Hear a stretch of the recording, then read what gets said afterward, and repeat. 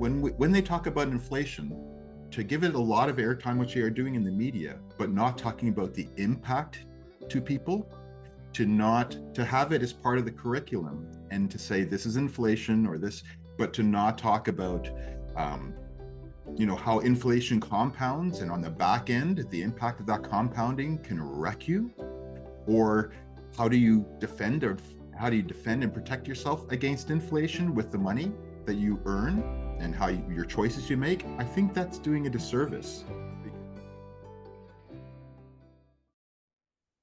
All right, so welcome back to another episode of Bitcoin versus the banks, and I'm joined here by two fellows. We've got Mark Molder and we've got Anthony.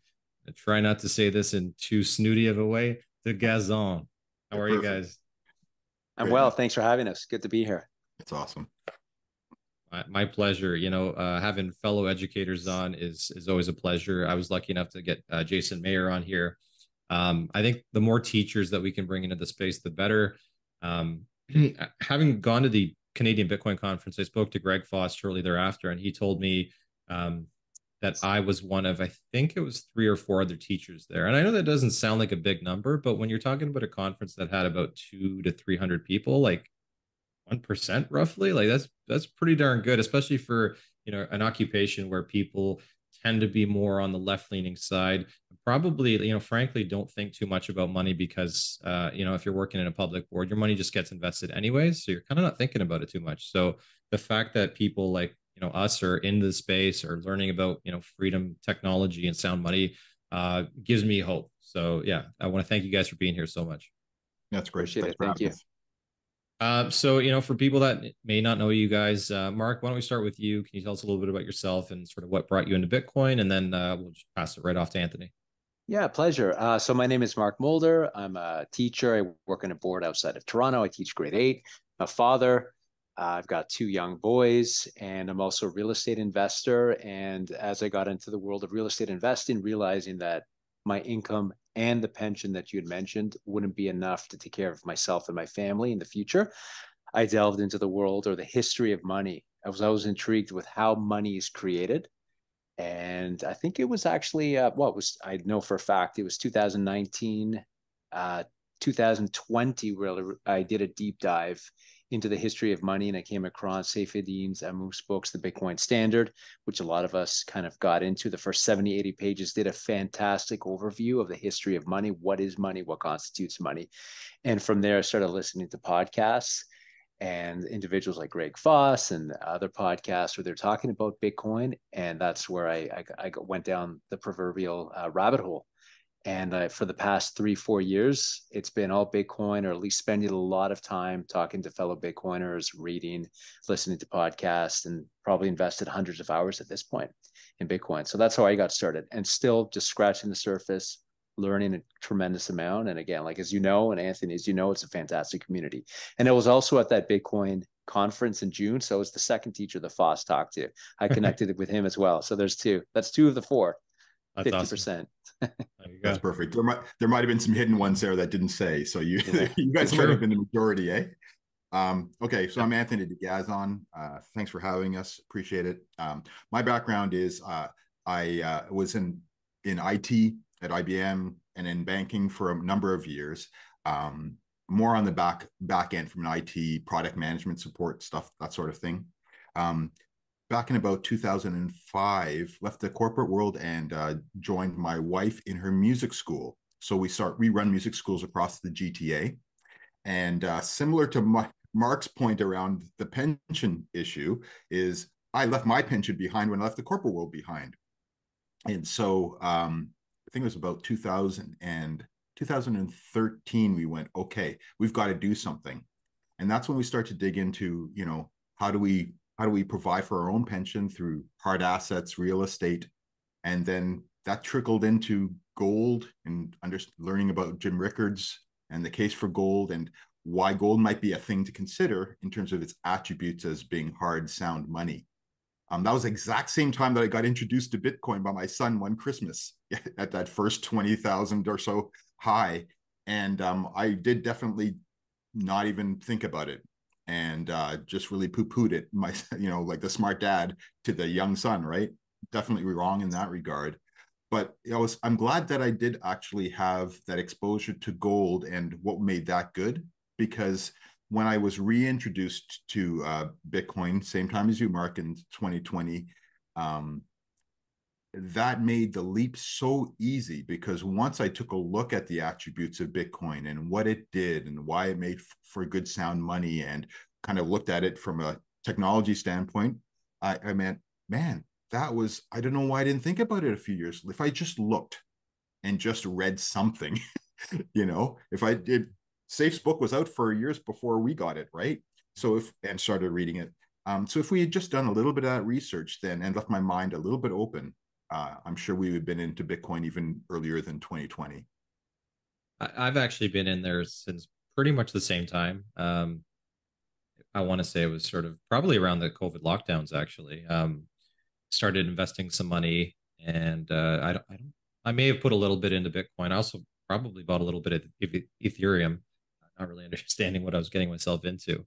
But the reason I bring this up is because I think there's a lot of people out there in the space, namely like the podcasting space, people that have probably been it far longer than I have. And I guess it's easy for like listeners to sort of almost assume that like these guys have been in it for 5, 6, 7, 8 years, whatever the time span is. So it's like they've already made a killing off of Bitcoin. So it's almost like they have nothing to lose at this point.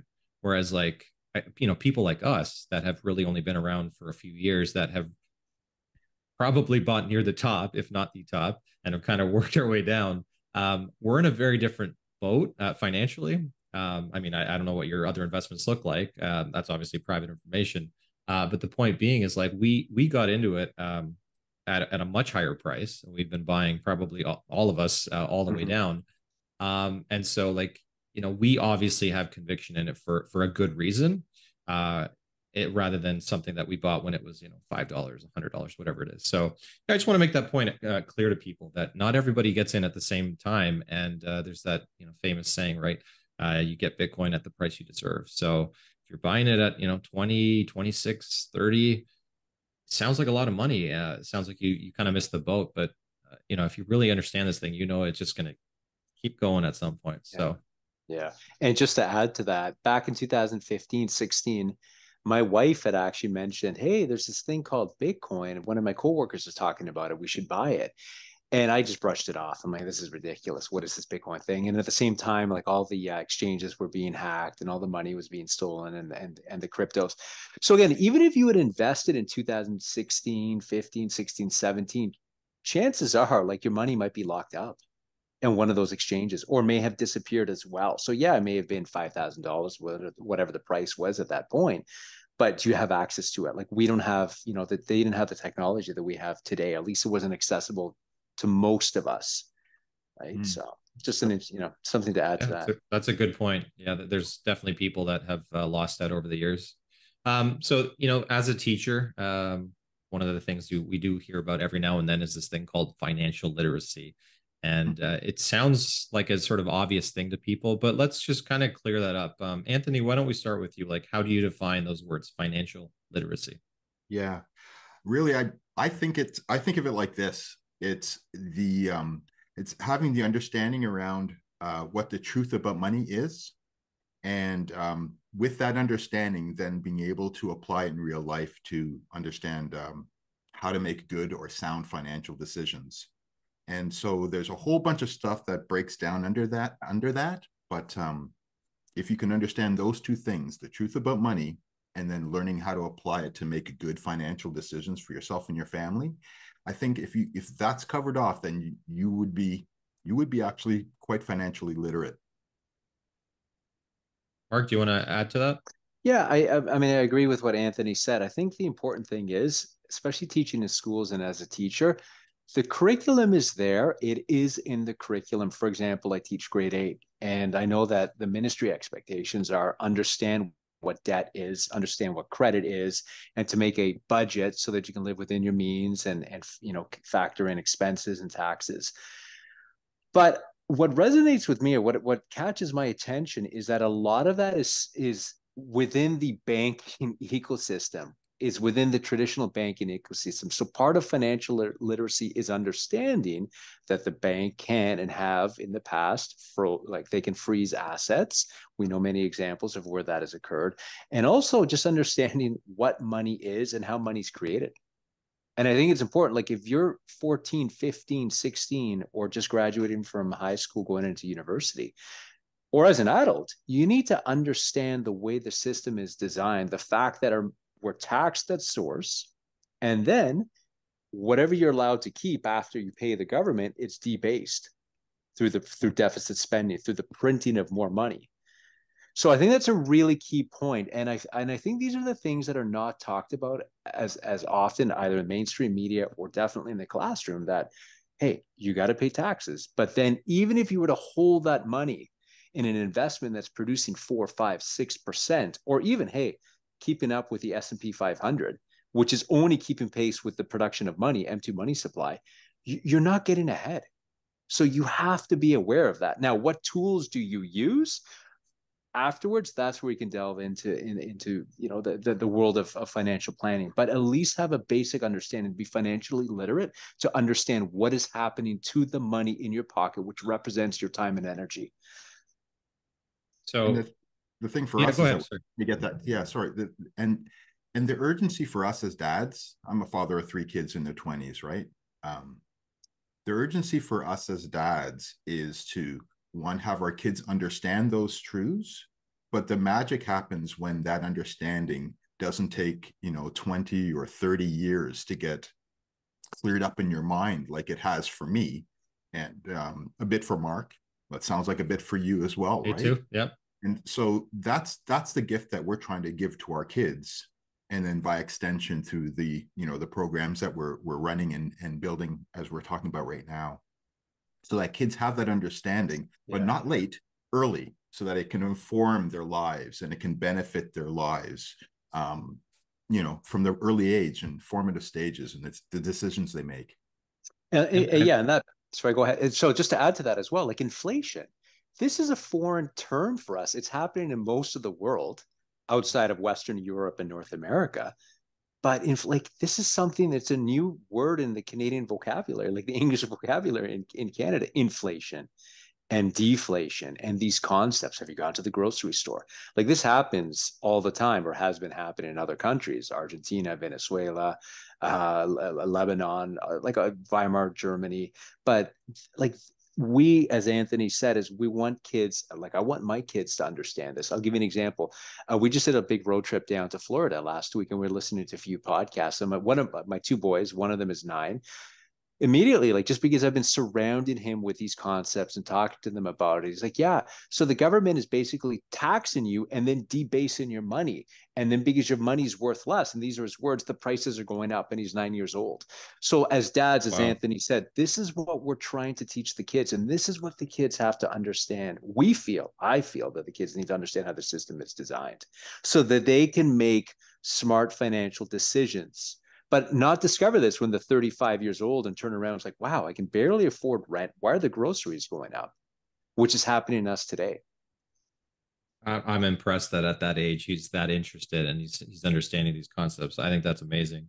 I think for me a big part of it is like kids and grown-ups for that matter just don't really understand what money is, just sort of at like a base level, sort of first principles. Where the way I envision it, it's essentially a token for a person's time and energy, right? Whatever you put into it, you get something. It's almost like a coupon saying, you worked for this many hours, and in the future, you can kind of cash that in for whatever service or product you want to use it for. And I think when people really understand that, then they begin to make those wise decisions, to say like, what, is this valuable enough for like, I put in 5 hours of work at McDonald's. I want to go blow it on some, one pair of jeans or whatever. Does that make sense? Well, not really. If I understand that all of that energy went into it, maybe I should hold that and, use that money for something a little bit better. The fact that he's 9 years old and into that, that's amazing. So that speaks volumes as far as like what you're doing as a parent and also about just his character. I mean, at that age, I don't think I would have cared at all. So yeah, good on him. I'm curious, like, how would you guys rate? Mark, maybe I'll start with you. Like, if you had to score from 1 to 10, 10 being the highest, somebody's understanding of financial literacy, and we're going to maybe put your son aside here, just as a general, what would you say about those grade 7s and 8s? Do they have financial literacy? I don't think it's high enough. I think we can do a lot better. I think there's fantastic teachers working in the system that are trying to help the kids.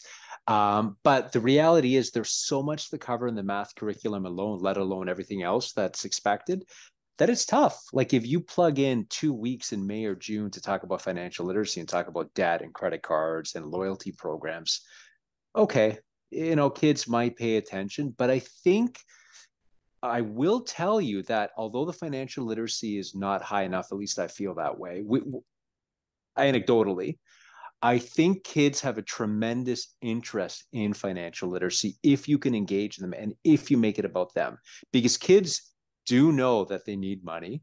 They need money to buy things, to buy nice things, to live in nice homes, to buy cool cars and cool things and iPhones, etc., to go out and have fun with their friends. So if you can hook them that way and talk to them during class, hey, we're doing math, but we're doing percents right now, and pull up, for example, the S&P 500. Okay, what stock do you like over there? Okay, let's look at the Starbucks stock. Boom. Oh my God, this is a bar chart. This is what a bar chart looks like. Red, green. Red is prices going up. Green prices going up. Red, the price is going down. Let's look at the price action today. And you teach them those things, they start talking about it. So there is a tremendous appetite from what I'm seeing from the kids in my class and talking to them in stocks, in Bitcoin, in budgeting, because I've done all of these things with my students in the class and they love it and they talk to me about it and they talk about Bitcoin and they ask me about it. So are we doing enough? No. Are the kids interested? If you can engage them, absolutely. Yeah, I mean, if I had to come to a conclusion, I would say the same thing. I taught grade 4 and 5 last year, and we did a variety of things. One of which was like trying to figure out like if somebody made this much money, this is their marginal tax rate, how much tax would get deducted, and how much they'd have left over. And they found that kind of thing pretty interesting. And of course, we got into a debate about like, who should pay more taxes? Should everybody pay the same amount of taxes? And that made for like a really lively discussion, and one where like people can kind of think critically about these things. It's like, is it fair? What is more fair? So that's sort of like that piece I thought was really fascinating. And I agree, like the kids were totally into that. And we did talk about the stock market as well. And clearly, there's some companies they know really well, and then others that like, just over time as they become adults, they'll kind of begin to understand a little bit more. Anthony, what do you think? Like, what do kids know? Do they know a lot? Yeah, I like clearly the ability for kids to understand concepts is absolutely there at whatever level, right? You just need to make it relevant to them. I think on some levels, the media and the academics that get a lot of airtime try to make things seem way more complicated and focus on issues that don't help people, and kids in particular, as we're talking about it for who we're serving, right?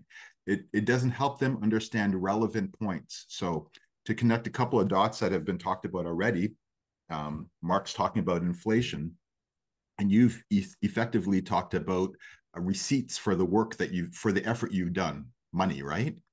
And when they talk about inflation, to give it a lot of airtime, which they are doing in the media, but not talking about the impact to people, to have it as part of the curriculum and to say this is inflation or this, but to not talk about how inflation compounds, and on the back end, the impact of that compounding can wreck you, or how do you defend and protect yourself against inflation with the money that you earn and your choices you make. I think that's doing a disservice, because it's like that's not important to know. Like that's not life-changing. Like it doesn't matter for you to make choices that can be better for your family and in fact better for the economy. The more money you make, the more financially secure you are, the more you are free to not just spend on the essentials, but on other things and experience, right? So I think that's where some of the miss is happening. And it's not just at the public school system or a high school system or the undergraduate level or the graduate level. I took business, economic, finance courses at the undergraduate and at the graduate level, and they do talk about things and they do not talk about other things. So I didn't learn any of this in my undergrad or in my MBA. I did not learn it. And it needs to be taught so that these things can be put into context and that we can appreciate the impact for inflation. And it's some simple things too, but what does it mean now that there's inflation? I'm curious, in university or college, what did they teach you about inflation? That 2% is just sort of to be expected? It's not it. Yeah, it would be something that is a given. So it'll just say that, I'm trying to go back right now, like 20 years, 30 years my undergrad, 20 years, 25 years to my MBA. It would not have been anything that would have been a question. They wouldn't say, okay, this is our target rate inflation. Is this a good thing or a bad thing? It would just say this is what it was. Ben Bernanke, he, former chair, he wrote my economics book in my undergrad. So I was pretty happy to see him come in. And so it's like, it never comes up. It was never a thing to think about it. And that's, it's a little bit embarrassing that, even I wasn't taught critically to think enough to ask, why does this happen? That's part of what we're trying to do, not just to share different facts, but to say, hey guys, think about what does this mean and how do you look at that? How do you hear media messages, right? That's a skill that is necessary to understand, to apply to things that are so critical and important in your life. And money is actually important. It fuels so much. So I feel like people out there assume that teachers, whether it's elementary, middle school, high school, that they're not teaching children to think critically. And I mean, I disagree with that. I mean, that may be true of some teachers, but I think the vast majority of us do push for it and give students opportunities to do so.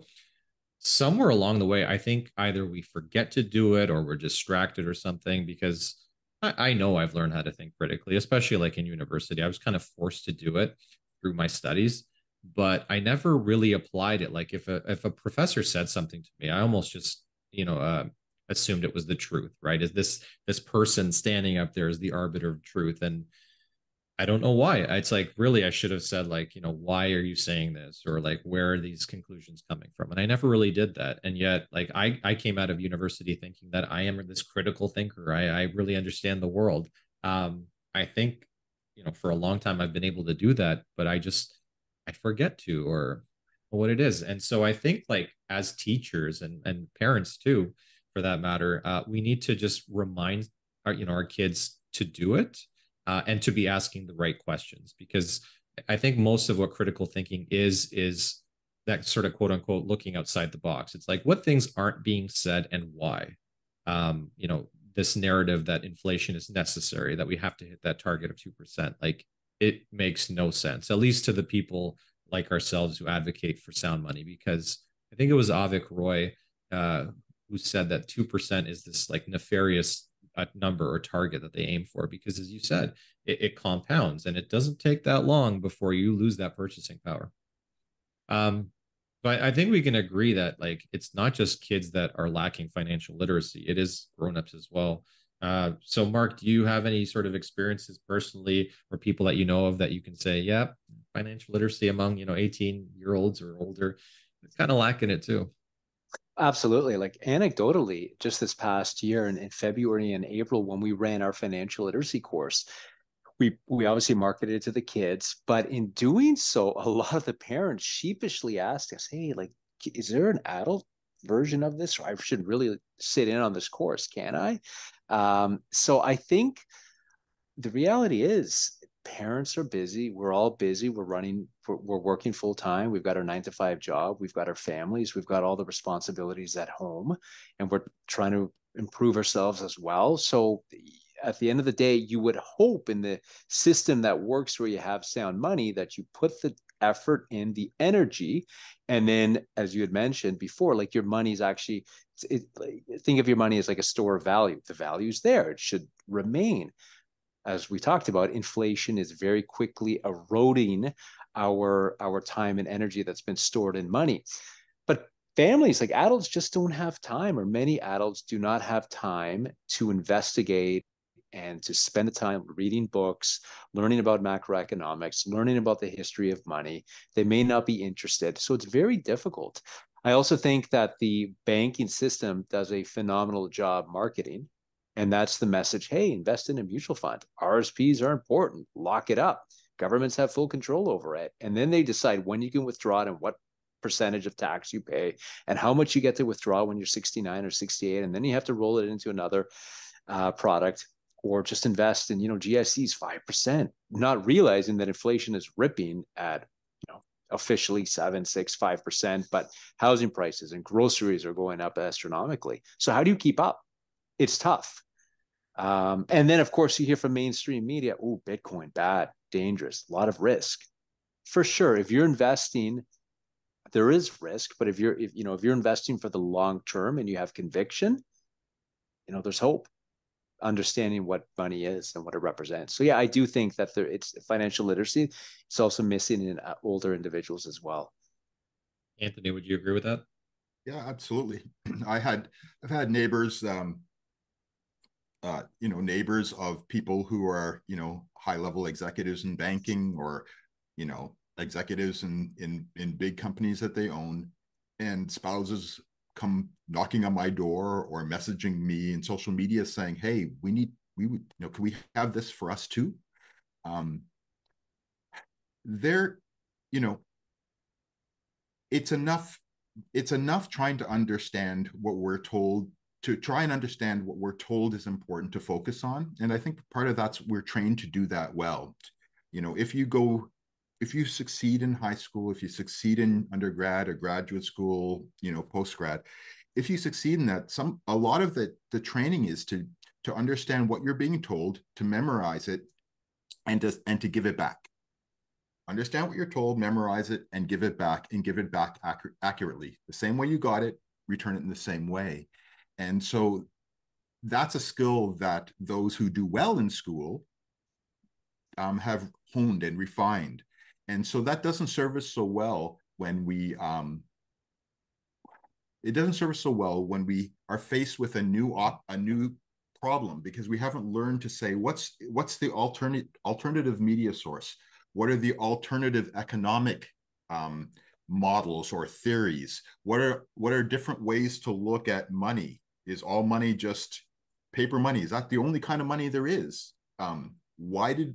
Look at history.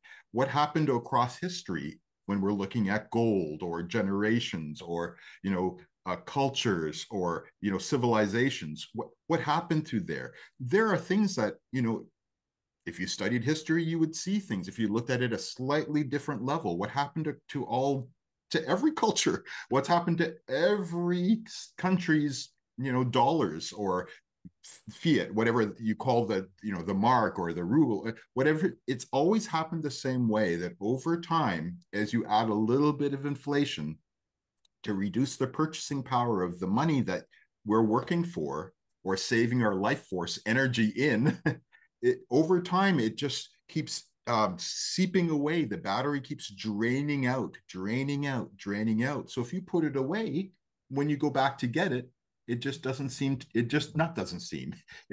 have the same force, power, value, purchasing power, value to buy the thing in the future. And so I actually believe that is shaping some of the ways that our kids and adults are behaving. Like it might even be, I think it's on somewhat a subliminal level, right?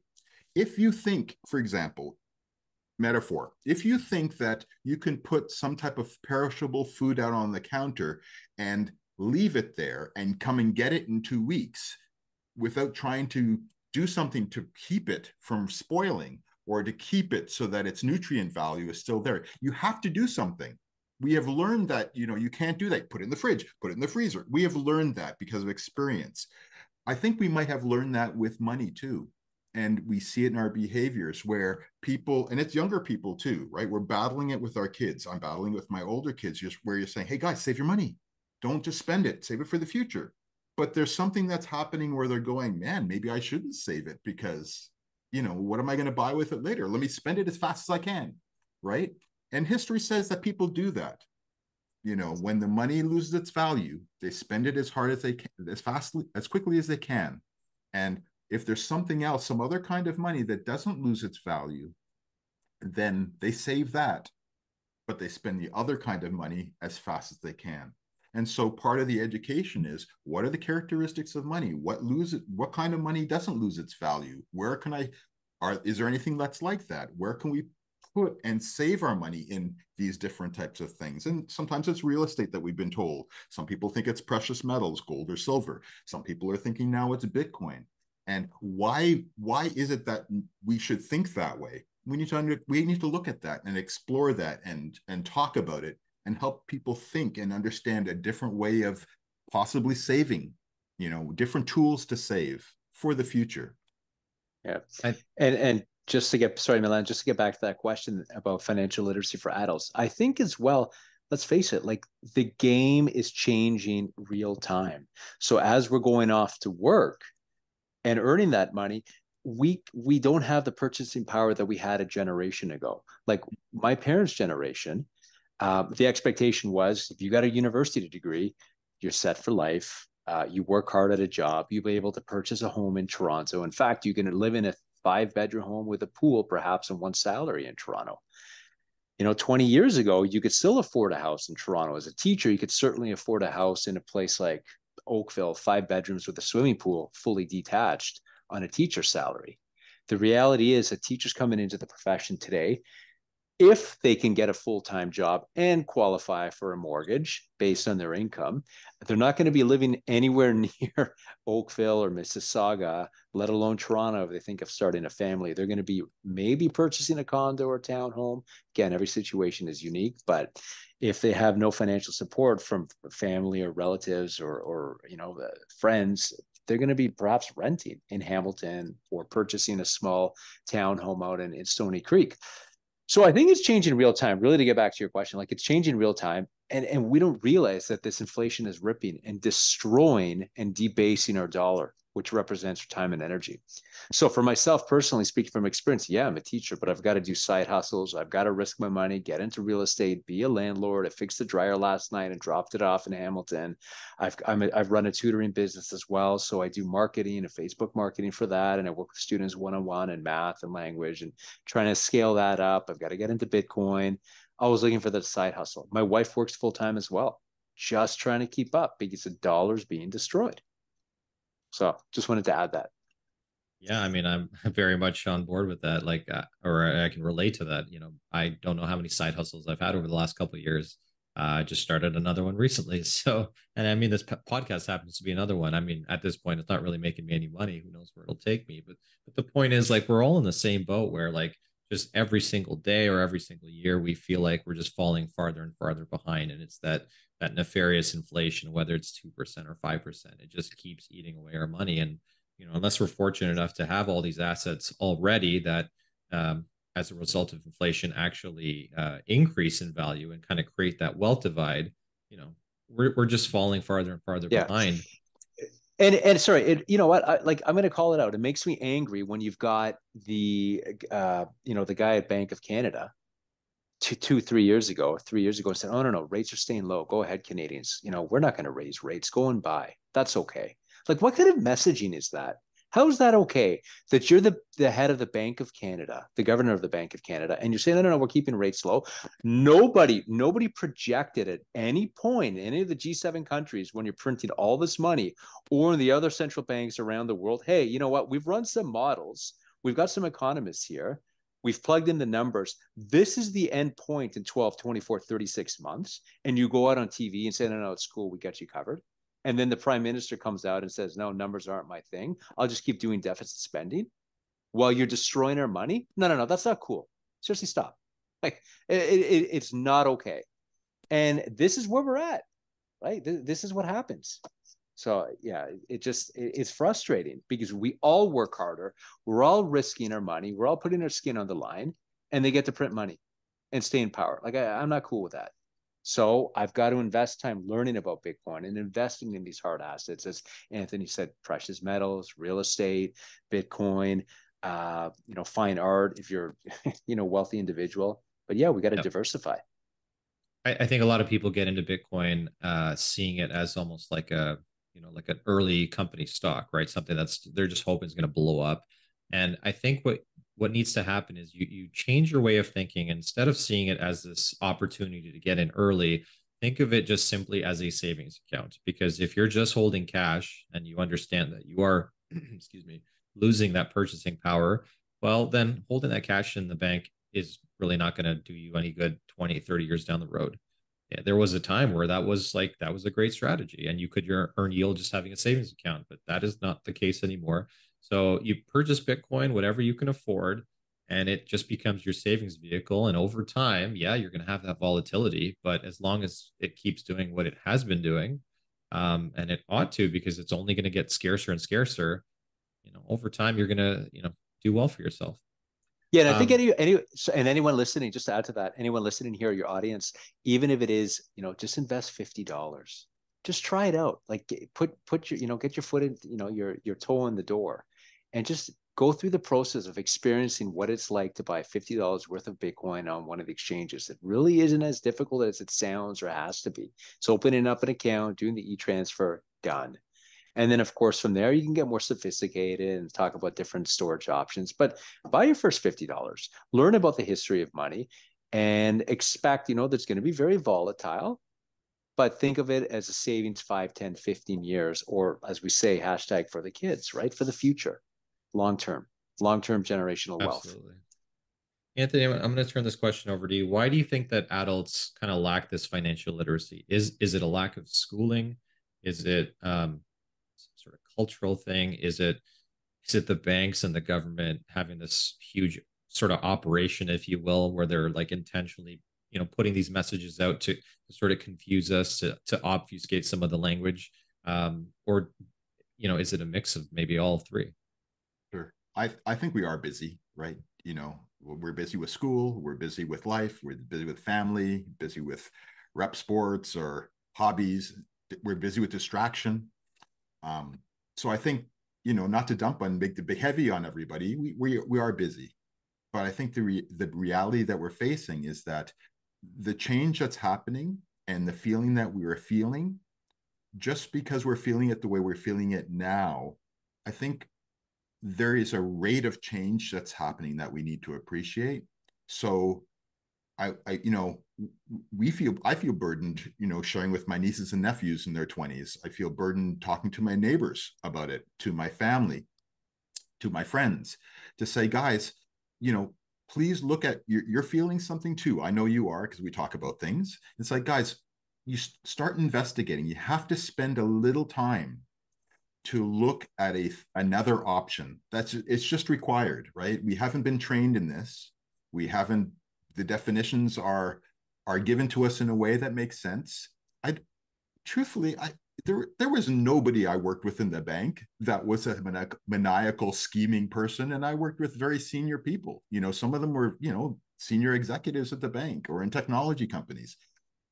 I think there's a lot of us, because we were all there, right? A lot of us just didn't understand how things were working.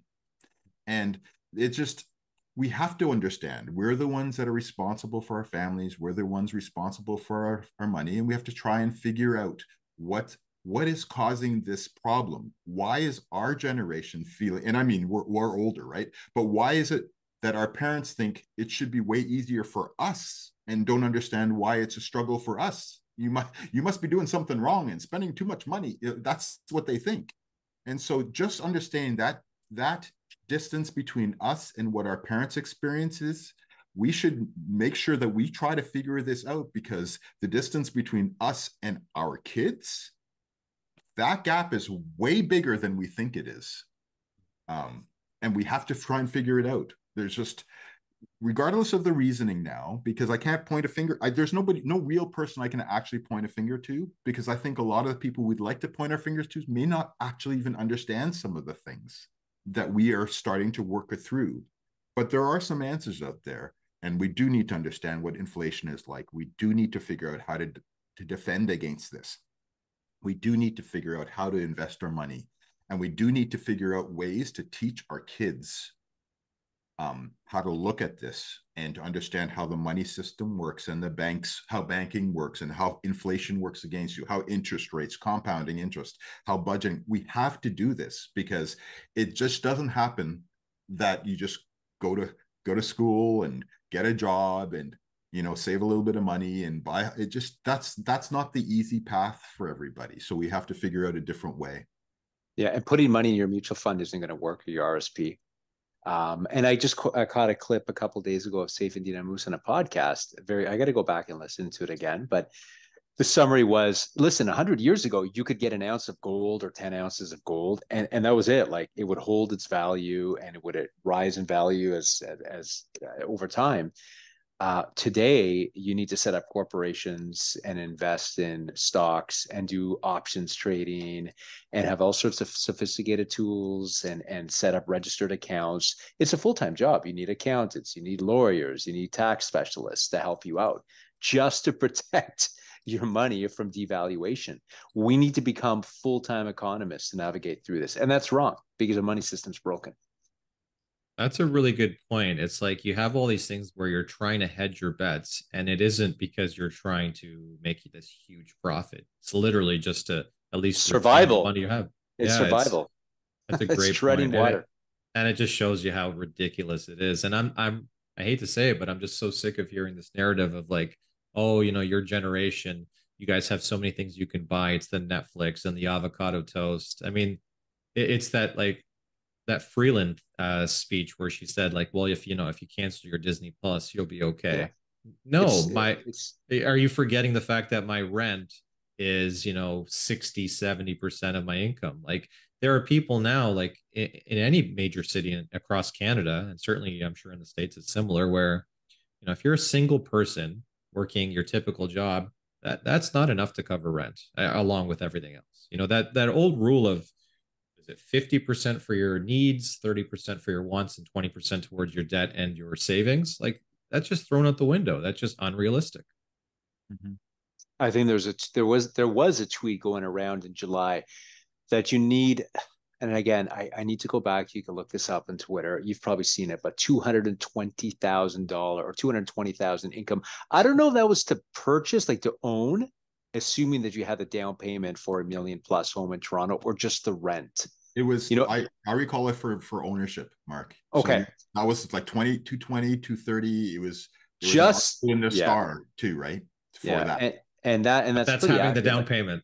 That's having the down payment, and that's doing a very small savings at the end of the day. Very small.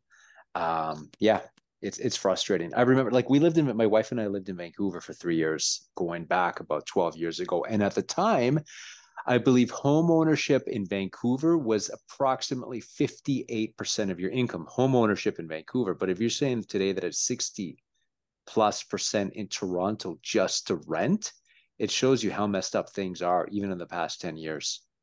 So it is tough. Yeah. It's tough for young people. It affects everyone. Yeah, I actually charted it. I just looked up a bunch of numbers, and like the average 1-bedroom apartment in Toronto, sort of across the city, over the last 8 years has gone up 105%. Like, it's just ludicrous. And it's not like places are getting any larger. It's not like they're getting any better. Just our dollar's just getting that much weaker. And that's what people need to understand, is that like our money is broken. And for anybody out there that likes to read, Lynn Alden just put out her book, Broken Money. I definitely recommend you go out and check that. It's just, we live in a weird, broken system. Yeah, absolutely. Mark, I guess I'll turn this one to you, and then Anthony, I'll come back to you. And I'm sure this is some of the stuff you guys, tell people all the time. What can parents do, or perhaps like what is something they should say to their children to kind of help them navigate this new world that we're living in? Great question. Actually, Anthony and I just caught a tweet last month where 72% of Canadian parents are concerned about their kids' financial future. Specifically, it's approximately 75% were worried that they couldn't even create a budget. And this came out as a TD survey. I think as a dad and sitting down with my wife, just having conversations with your kids about money. I know it sounds very sort of anecdotal and nothing concrete, but maybe if you're a parent out there trying to figure out the history of money, you want to learn about the gold standard, what happened in 1971 to 72 under Nixon, what Bitcoin is, what's the difference between Bitcoin and crypto. Maybe the family on Friday night, dedicate 15-20 minutes to listen to a podcast, to watch a YouTube video, to start jump onto Twitter and follow individuals like Lynn Alden and learning about the history of money. And these are all concrete facts that are being shared. And sit down as a family. I think there's some great resources, none of which come to mind right now, or any books or so. But there's fantastic resources out there if you can find them, or just individuals like on Twitter or blogs. But I think dedicate time, talk to your kids, even if it's just explaining what money is. Like, there's debit, you're taking it out of an account, you've got to spend it. Kids, my kids, I'll give you an example. We're in St. Augustine last 2 weeks ago. It's actually the oldest city in America, founded in 1565 with the Spaniards. They had a base there. Really cool city, beautiful. And we went to it was just myself and my two boys, and we went to a nice restaurant. It started raining, so we probably ended up on the nicest restaurant in that area, the most expensive restaurant. And my son wanted the $48 prime rib. I'm like, no, buddy, come on. Like, you don't get a rack of ribs and prime rib and steak every time we go out. We're talking 48 US, on a road trip. So I was like, you got to understand, have these conversations and say, like, this is expensive. You factor in inflation, right? Sorry, not inflation, the exchange rate. You're looking at, at 35% premium on that. So have these conversations. And I think in a society where everything is instant gratification, especially for kids with their TikTok and their phones and Uber Eats, say, hey, somebody's got to earn this money, right? It takes time and energy and effort. So anyways, I'll let Anthony continue. Yeah, I think there's it's important for us to I think it's important for us to be able to spend time doing that with our kids. One is, like, if there are books that we've read, we got Price of Tomorrow, Jeff Booth, or the Bitcoin Standard, Saifedean, Jim Rickards, the New Case for Gold, Rich Dad, Poor Dad. This is where all the entrepreneurs kind of first, or the real estate investors, they get these little books. These are books that, I've passed to my kids. Okay, guys, because mine are older than yours. So, but it's okay, guys, you got to read this book. Okay, read this book. Okay, read this book, and we'll sit and we'll make time to try and talk about things. It's great that we're doing some of the things in school, like making a budget, but as my kids were preparing for school, I, create a spreadsheet and then walk them through and teach them how to use a budget and go year by year at the next year at university, do that sort of thing. That's the kind of stuff that we do need to do. We need to do it for our family. We do need to do it with and for our kids, to teach them how to do that, and then supplement it. Like I said, supplement it with the books, but we're trying to create a way for parents to be able to have some support outside of the home to kind of reinforce some of the messages that they have for their kids too, and as teenagers, right? So these are important things, and everything we can do. I think if you're a parent looking for some ways to start engaging your kids, talk about compound interest. Talk about the power of compound interest, how money can grow, delayed gratification. Hey, if you invested $100, like, that's what I do with my students in class, and they're amazed with the numbers. And you just plug it into a calculator. Hey, if you're 17 today, if you were to work at this part-time job and save all your money, and you end up saving $20,000 over the next 3 years, what's the value of it based at 8%, 9%? Of course, there's inflation, but what would it be worth when you're 50 in 30 years? The other thing is the rule of 72. How long does it take for your money to double? So you start thinking about, wow, like, if I invest at 4%, it's going to take this long for my money to double. If I can get a yield, maybe through private mortgages at 10, 12%, oh my God, it's going to take this amount of time to double. The other thing is that there's a great series series on YouTube. It's Mike Malone. Mike Maloney, I think it is. Mike Maloney, fantastic. It's a little dated. It's about 10 years old, but he's got a 6, 7, 8-part series because he keeps adding on the history of gold. This is before Bitcoin, although I noticed he did add a video recently on Bitcoin. That's a great series because it goes all the way back to Egypt and ancient Greece and the Romans. It talks about, really well done. Yeah. Great research. So definitely worth your time. Yeah. Yeah, that was one that I saw that even opened up my eyes to certain things. I should put that one in the show notes because definitely worth checking out. I think he's probably more of a gold bug than into Bitcoin. In fact, I think there's a crypto that he sort of shills a little bit. So just be mindful of that. But yeah, I mean, he understands what money is. He advocates for sound money. So definitely something worth checking out. Anthony, like, if you had to give, let's say, one, maybe two reasons why would you say that Bitcoin is valuable? Why is it important? Something that people need to stop ignoring, but recognize as like potentially game changing.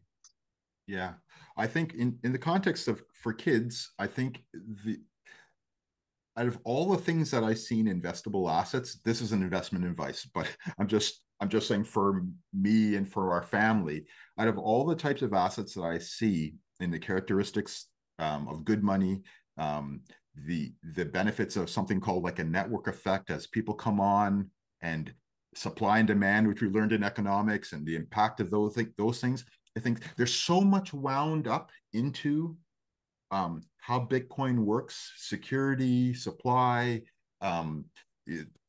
There's so many things that are wrapped up into that. It makes it look like over time, as more people come and appreciate its characteristics and try to buy some for themselves, that it has a chance to actually increase in value just by demand, as well as increase in the value because we know that more and more money needs to be printed because that's the way the money system works today.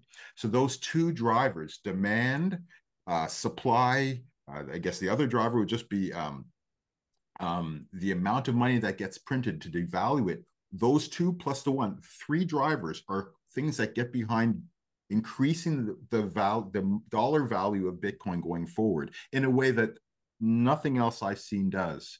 And so when you're hearing things like that, when you hear things like BlackRock coming in and all of these like $27 trillion worth of money managers are saying now we need to look to try and create an EFT to be able to sell that as an investment to their customers. These are the reasons why we came onto Bitcoin.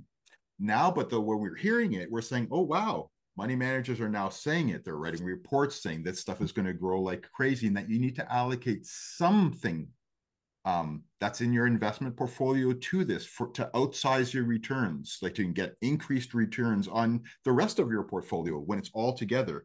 There are so many different layers of why Bitcoin seems to be something that you have to explore if you're not currently exploring it. It's just worth exploring it. When they're doing that and others are doing it, you have to look at it and allocate to it.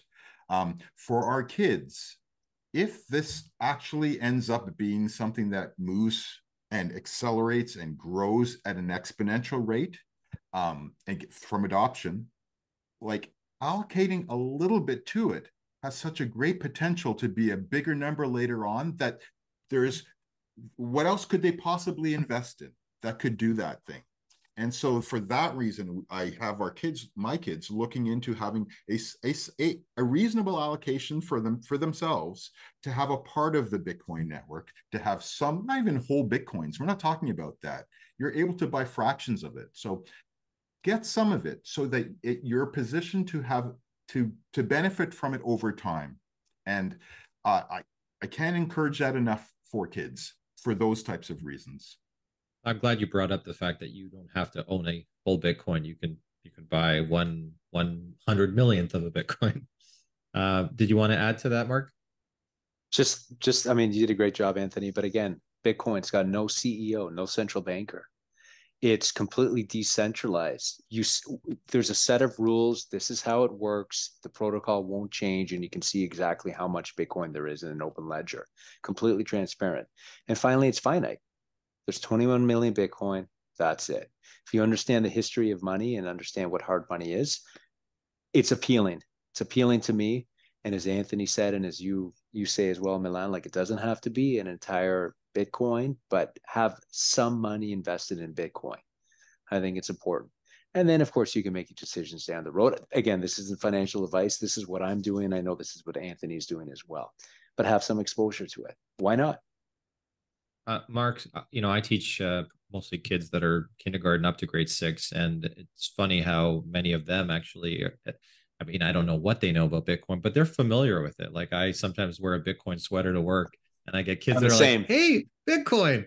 So there's probably the influencers on YouTube, and they're seeing this. But it's the same thing. I wear some Bitcoin T-shirts, and they love it. And these are older kids, and it definitely resonates with them, which is really important. Well, I was going to ask you, so with kids at the grade 7, grade 8 level, Is there anything you do to kind of educate them about Bitcoin specifically? Well, in math classes, instead of teaching directly from the textbook, you can teach about interest, for example, or price change by plugging it into stocks or Bitcoin and saying, wow, like this was the price of Bitcoin in 2010. This is the price of Bitcoin at its peak in 2021. And what's the percentage change? Let's run a calculation using Bitcoin. And then the kids will do that, and it's like it was like the best performing asset over the past 10 years or since 2009. The other thing is you just talk about the history of Bitcoin, and they love it. It resonates with them. You know, transition time, like Satoshi Nakamoto, they love that name. They think it's cool, like the pseudo name. Who is this individual? Then kids are into technology with the whole open ledger and the blockchain. So there's huge interest. Why not? Why not talk to them about it? Right? It's a great set, intro into Bitcoin. And then again, I'll talk to them and I'll be open about it. I'm like, look, there's a difference between crypto and Bitcoin. Here's the difference. And you start talking about that. Awesome. Anthony, I know you said that you're getting your kids into it. Is there any sort of other educational piece to what you're doing?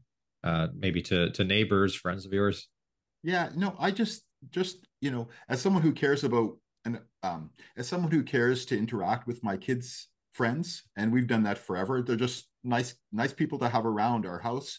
I take opportunities to talk, just to try and pour into their lives and whatever they're thinking about. If it's what kind of university program to get into, what kind of job markets to look at, what's happening in the economy, what are you thinking about? Hey, I heard that you guys got an investment account on Wealthsimple. So what are you putting your stuff into? How's that working? Have you guys ever thought about this? And you just see different types of ideas and thoughts, different messages for them to consider, so that their minds become open and they learn and grow just through the opportunities for us to interact. I think that's a good service. That's a good community service thing to do, right?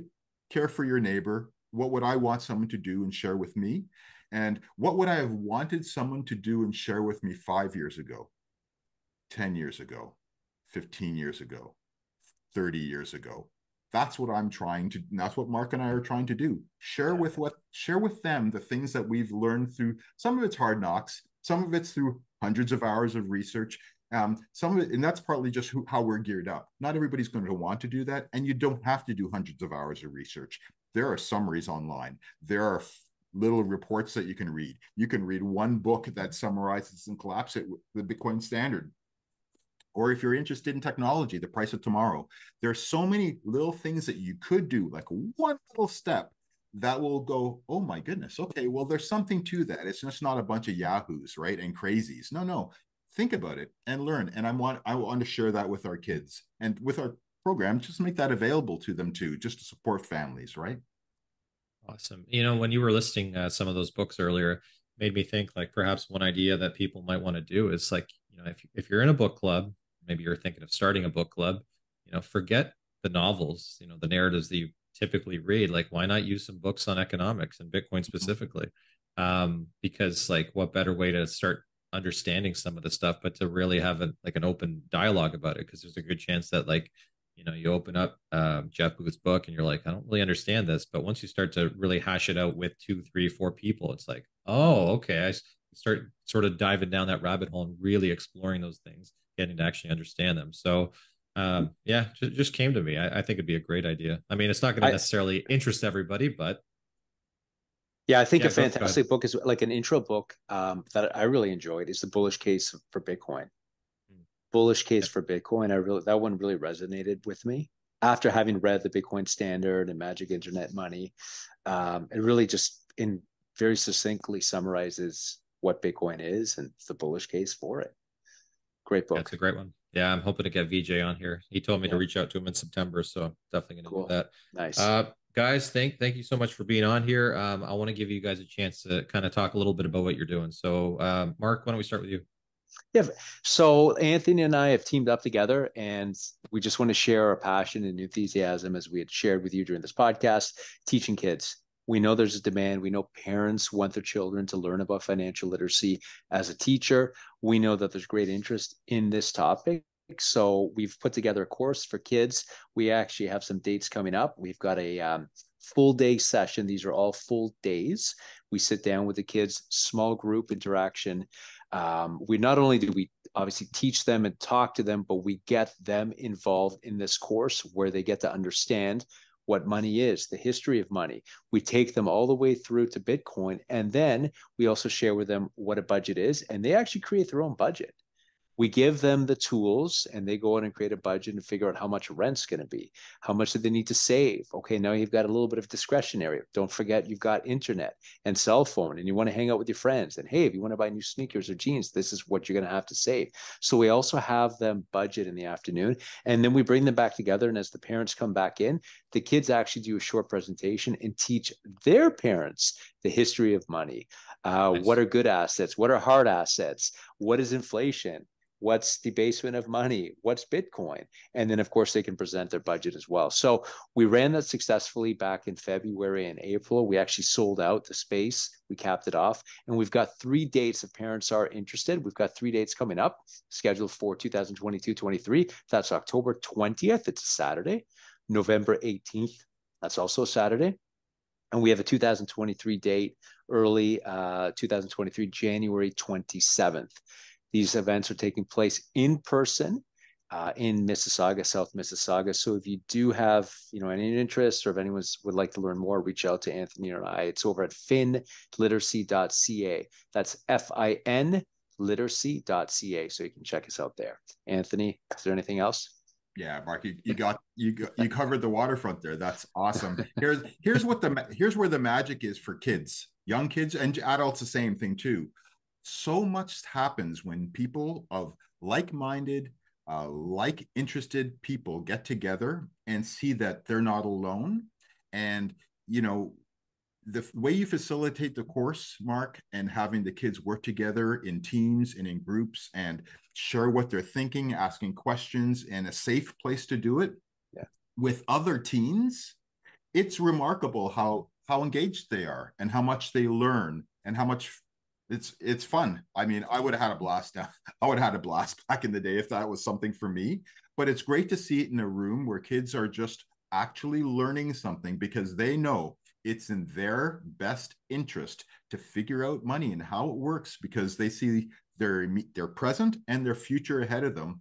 And who doesn't want to have an advantage and learn this early? The kids realize that. Everybody wants an advantage and a head start. And that's what this is all about, giving kids a head start by having some increased financial literacy in a fun way.